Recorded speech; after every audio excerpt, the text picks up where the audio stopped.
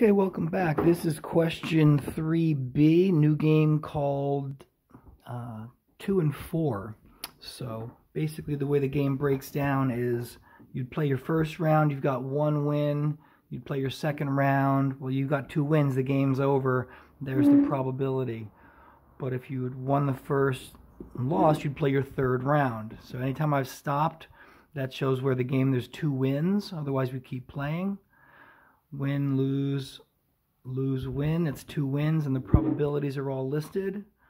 Win, lose, lose, lose means you've played, game over, no prize.